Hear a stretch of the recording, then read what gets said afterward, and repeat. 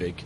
And why not? You know what I mean? What's wrong with a bit of ambition? It's like any profession as well, isn't it? Yeah. You want to be the best at whatever you do, whether you're a journalist, a milkman, or a darts player or whatever. You want to be the best at it. So it's no different in us. Darts player, won't you?